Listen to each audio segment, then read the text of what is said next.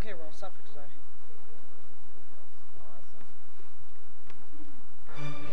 Did you know that the Statue of Liberty was originally brown?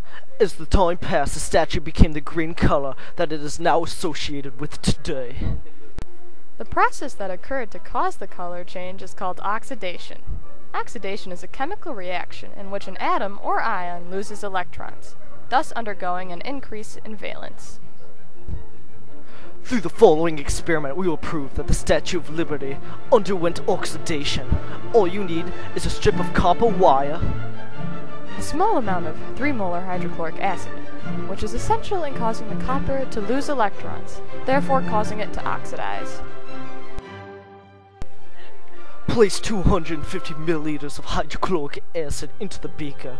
Then place the cut copper wire into the beaker. Make sure that your skin does not come in contact with the acid.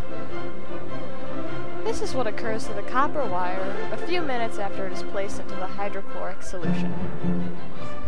2 days later, you can see how the copper is beginning to oxidize because of the blue-green hue of the once clear solution. 4 days later, the copper is completely gone, and the solution has turned a very dark green color. Copper chloride is produced, as well as hydrogen gas.